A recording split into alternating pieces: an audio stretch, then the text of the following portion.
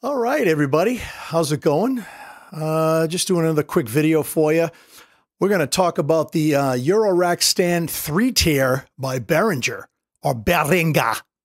I just like saying that. Anyway, so let's get on with it, shall we? Whee!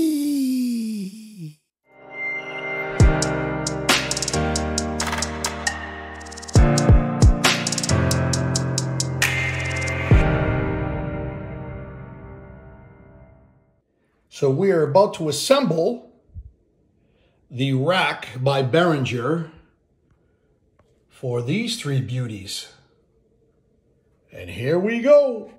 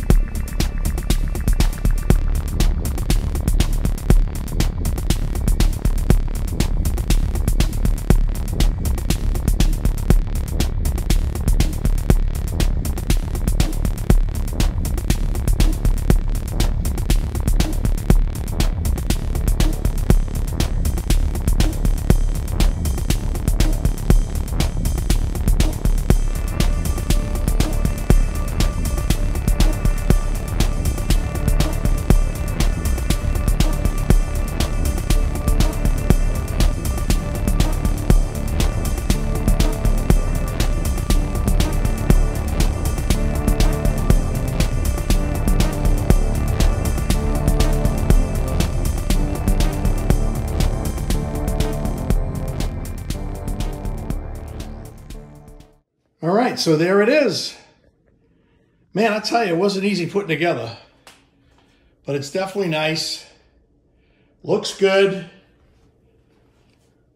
All right, bring it in the studio, gotta get it all hooked up. Got the chicken head knobs on there, got the cat on the top, gonna rock and roll until we drop. Woohoo! Here it is, all built and ready to rock and roll. Pretty cool stuff. I like the Behringer logo on the side. Looks really good.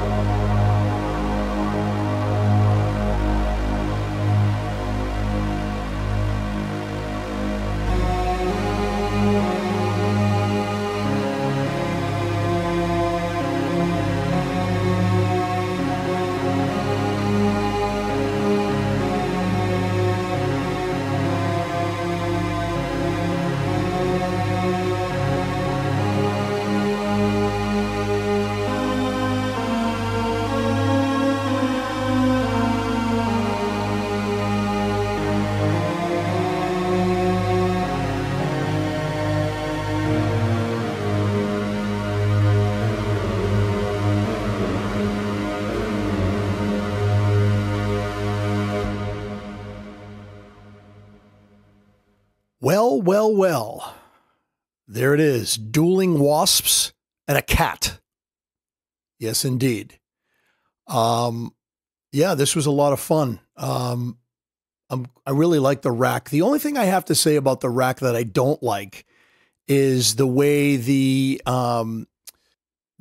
MIDI cables just kind of, they shouldn't have put the MIDI cables on the front panels. I tried to hide them the best I could. But yeah, they should have had the MIDI cables or the MIDI hookups in the back of the units. But, you know, what are you going to do? What do you want for $199 and $149 each? Behringer. Good stuff. Sounds incredible. I'm going to have a lot of fun with this rig. I know a lot of people are giving me a hard time because I got rid of the ARP 2600 or the BARP 2600. But I got to tell you, I'm really having fun with this. So, yeah, once I put it through some effects and stuff, it did start to sound really good. I've already done demos on them, but this time being able to have all three connected together and messing around with the filters and the LFOs. And I love the fact that they both have some type of pulse width modulation, which is kind of cool. But yeah, so there you have it. The Behringer or Behringer rack with the dueling wasps and a cat. Like I always say, stay frosty, stay creative, stay tuned for the next one. Peace.